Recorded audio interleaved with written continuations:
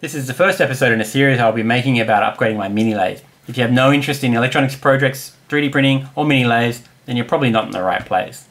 Alternatively, if you do like such things but don't want to hear the background story, then go ahead and skip this episode. For those who don't know what a mini-lathe is, it's a compact-sized luggable metal lathe with a fairly extensive feature set similar to that of a full-size metal lathe. There are a number of different configurations that have been sold under various brands, but as far as I can tell, all of those are manufactured by the same company in China. Depending on where you purchase your mini-lathe from, it may go through some additional QC or other reworking. This results in a wide range of experiences for the end user, even though the fundamental parts of the lathe is the same. I purchased mine about 15 years ago for $1,400 from a local Japanese company. Actually, the same unit still appears on their website today, but it is indicated as being discontinued. A quick search online indicates that the real base price for these mini lathes is closer to around about $600.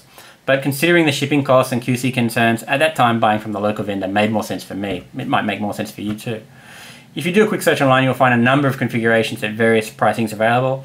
If you look closely, you can quickly identify the common parts that are used across all the different versions, but also note some of the obvious differences too. The first time I used a metal lathe was back in high school. We made a center punch and some parts for a hand plane, and that was about it really. Between then and getting my own mini lathe, I never really got any further time on a metal lathe. Actually, it was fun. I made a lot of stuff for my radio control flying habits, such as this propeller spinner, helicopter tail support, propeller mount, landing gear steering system. Looking at the photos, I think you can get an idea that the mini lathe is more than capable of making well-finished practical parts. But it was not all good news. The lathe was seriously underpowered, speed controller unpredictable, there was a weird harmonic vibration at certain speeds, and the compound is weak, causing the cutting tool to shift around even under moderate loads. I suspect the root cause of the vibration is likely that plastic gears are being used for the gear change mechanism inside the headstock and they've warped a bit, so replacing them with metal ones would likely improve that. But as it's not a showstopper, I'm just leaving those issues for now. The movement in the compound is something also which I can't easily fix, so I'm going to leave that for now. Possibly with a little bit more power and consistent speed, that might reduce the habit of the tool of sinking down under load, but I guess we'll see. So the key thing I always thought I could improve was the motor and the controller, which are horrendous. I think this old Tony had a mini lathe video just a little while back.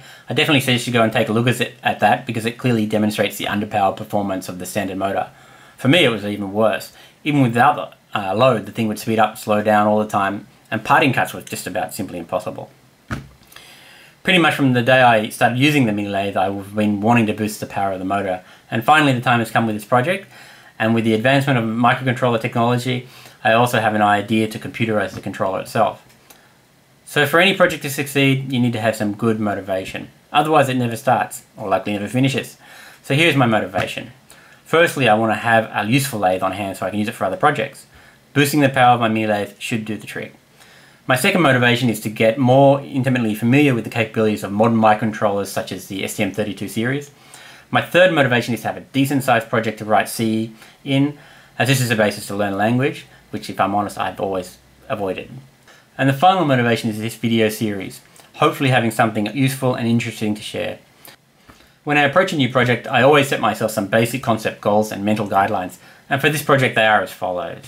I want to maintain the lathe's luggability and not add external things being required for the lathe to function, such as an external power supply or computer box or something like that. Everything should be internalized. I want to keep the material cost for the conversion to be under around about $200 US. It really would make bugger all sense to spend a whole lot of money on what is effectively a cheap router. Finally, the finished lathe should be physically easy to maintain and have well-polished controller software. I'm going to use my typical figure it out as you go approach. I find this much more efficient compared to try to figure it all out first approach. First I want to find a powerful brushless motor and ESC to use in my mini lathe. A little research on the topic and it seems a number of people have added off-the-shelf brushless motors and ESCs to their mini lathes, so nothing groundbreaking here. But most people seem to have one of those little servo knob controllers. For my project I want to use this blue pill to control the motor speed via PWM, and I'm thinking to add this display to provide the feedback to the operator.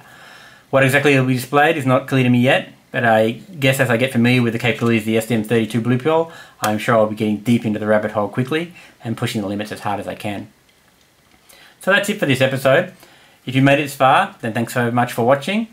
And if you want to, feel free to subscribe to catch the next episode where I'll start off by installing a brushless motor and ESC that I've selected.